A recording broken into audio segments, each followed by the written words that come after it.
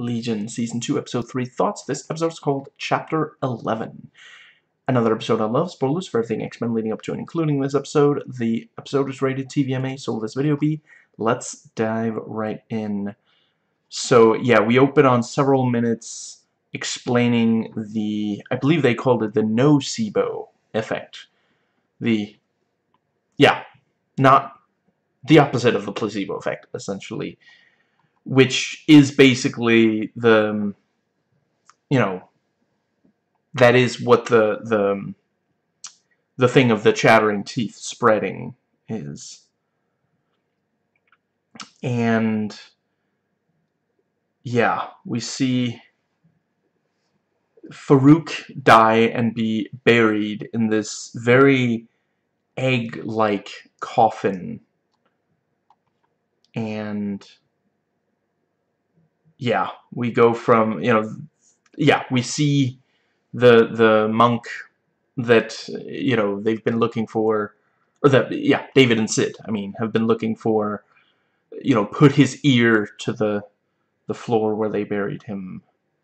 And then it's a little while before we see him again. A couple of interesting scenes of the Carries, Loudermilk. Obviously, if it's a while before Carrie with a K can go back inside Carrie with a C, that'll probably never stop sounding gross, considering they're related, I guess. Anyway, she's going to have to learn how to eat and drink, and because she is a person who is not, she usually kind of jumps into things, so she, drinks a lot of the, And then they have the scene of her experiencing going to the bathroom for the first time, which, not sure I expected seeing something like that. Or hearing about it, anyway. We are not shown, which I appreciate.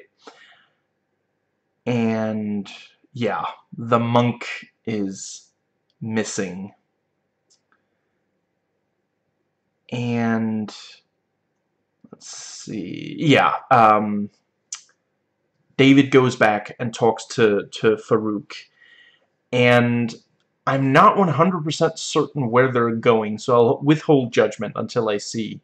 But yeah, he basically tries to explain things from his certain point of view. And Lenny is really struggling with being trapped. She says, "I'm like a pet." And, says, "Yesterday I tore all my hair out, but now it's back. Maybe that was just a dream." It is deeply disturbing to struggle with separating dreams from reality. And let's see. Right. So at one point they're looking for, Sid and David are looking for the monk, and we, Sid investigates by, trading places with the cat, and we get the POV, we get cat cam. I love this show. And, David comes back out of it and realizes, a lot of others have been infected, and he's going through the corridors. There's a cow just standing there, wanting someone to go milk it. And, right, I quite appreciated the reveal that, no, it's not, it's the monk who's making people's teeth chatter. It's just that Farouk is trying to catch up to the monk, so basically the divisions mistook a symptom for the disease, which is something that happens. And they have not been giving Farouk a lot of benefit of the doubt, which, you know, fair enough considering what we've heard about him. But yeah, you know, I'm wondering if there is more to him than, yeah. I really appreciate that Tonami's the fantasy that he ends up trapped in is one with no memories, you know, just living in the now. Although, you know, Carrie with a K is like, wow, you know, but then, or yes, Carrie with a C is, do I have that right? Carrie with a C, you know, and then David points out, what if it was Carrie? And he's like, okay, fair enough, you know, this is not. And let's see. I appreciate the thing, you know, oh, yeah, you were a real snazzy dresser in the maze. He always is. Tonami always, like, really, I don't think we've seen him in a suit that wasn't amazing yet. And then they go into Melanie's mind, where,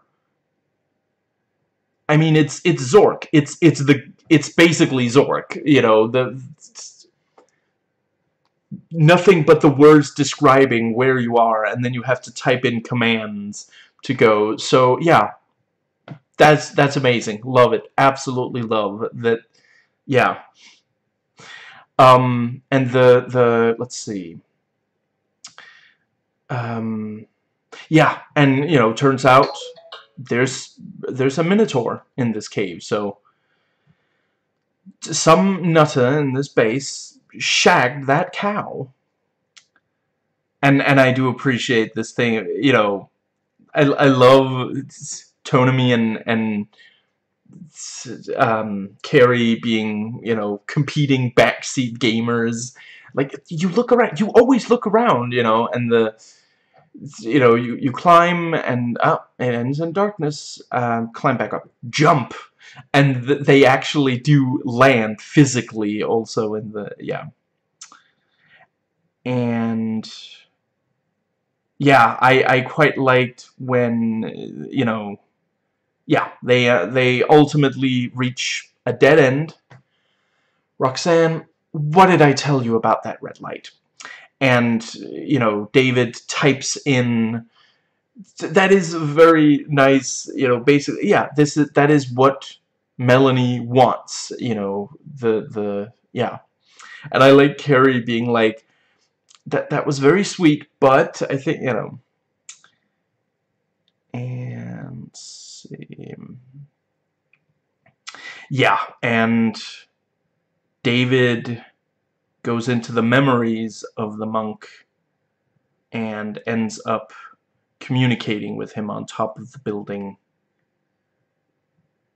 Oh, right, yeah, and in between that we have the, yeah, it's, you know, the monk, instead of speaking, has hooked himself into one of the vermilion. So we have two vermilion, you know, one speaking for Fukuyama, one speaking for the monk. That was a quite good idea. And this thing of, you know, what's the weapon to fight Farouk? And, you know, Melanie realizes it's David. And yeah, really great scene of David and the monk on top of the roof. And I love this bit of, like, you know, have you got a girlfriend? Girlfriend? I do. Well, I have two. Well, I mean, they're kind of the same person. It just, I mean, just timeline-wise, it's like, because I guess there are two people, because people change, don't they? And the monk is just like, dude, what are you, I'm not the right person to talk to about this, you know, just, which, like, yeah, you know, when you're trying to figure something like that out, you can't help but bring it up to people, you know, not that my girlfriend has ever time traveled, but hypothetically.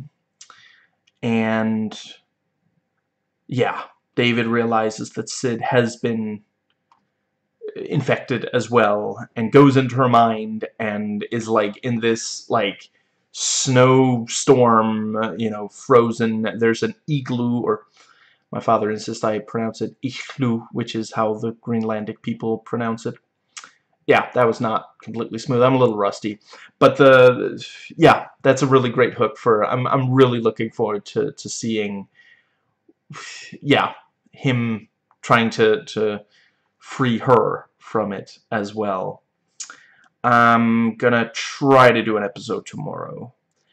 But yeah, I've really fantastic episode again, and right, I like the thing of, you know, okay, so the kids can't be infected with the teeth chattering, but the monk hums this Pied Piper thing, and just, yeah. Right, I appreciate this thing of, you know, will I need my gun? Which, like, yeah, he really does. Like, if Tonami isn't interacting with someone's memories, he's got the gun out. Like, those are his two solutions to problems. But, yeah, you know, Carrie is like, oh, you know, the kids have guns, but they're kids, you know. We're not gonna... We do not approve of shooting children. You know, we're not the NRA. And yeah, right. Also, the visual of the bloody handprint on the inside of the, you know, that was really creepy. And you have this thing of, you know, you couldn't have gone out. It's a sealed room, and then you see, you know, the I guess it's like vent.